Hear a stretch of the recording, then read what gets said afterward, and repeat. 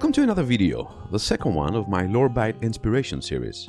Moving on from philosophy and Plato's theory of forms and his allegory of the cave, I cannot stray too far away, and I find myself delving into the dark corridors of Greek mythology, a place that can easily be the first role-playing campaign setting of our ancestors. Hooks for your games can be found on every other paragraph of any myth you can find. Many of you might have heard stories about river Styx, the river of the ancient Greek underworld, the dark waters that made gods and humans alike to sever in its presence.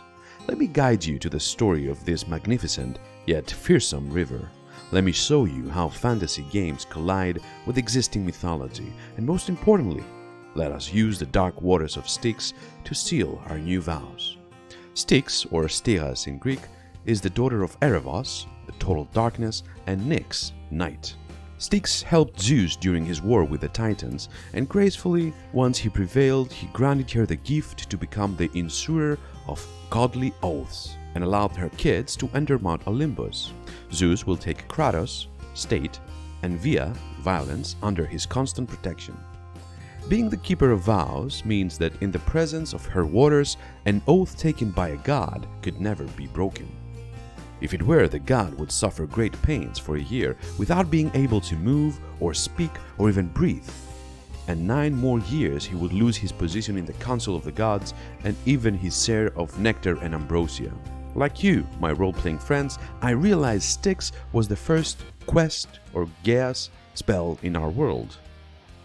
She was created to ensure God's word would be his bond. She was the seal of all promises. But we still have some more details for our friend Styx that I would like to share with you before we embark on our journey on her dark waters. Styx was connected with the Underworld, the domain of Hades, the god of death.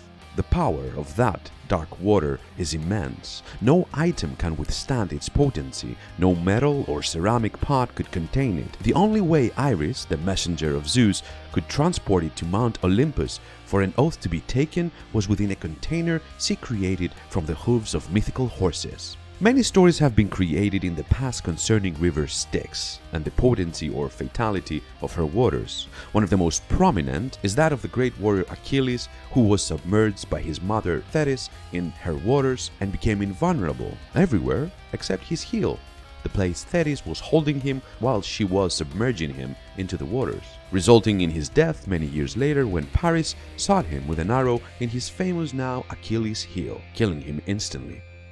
River Styx is believed to encircle Hades' underworld, our known hell, 9 times.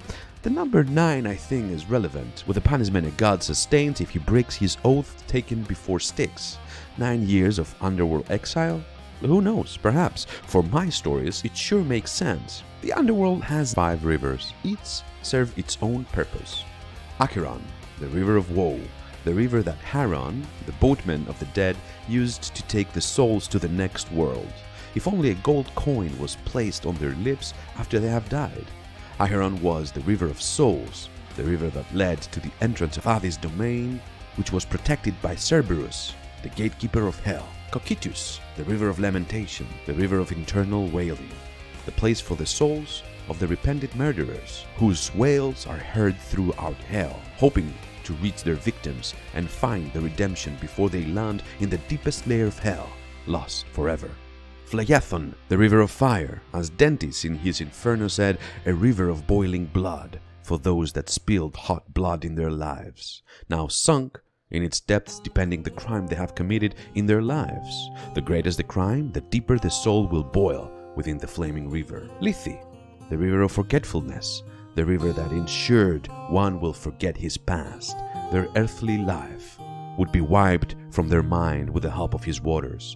An old man waiting on its banks with a cup of water ready to grant the greatest of gifts to the dead, the gift of oblivion. And finally, Styx, the river of hate.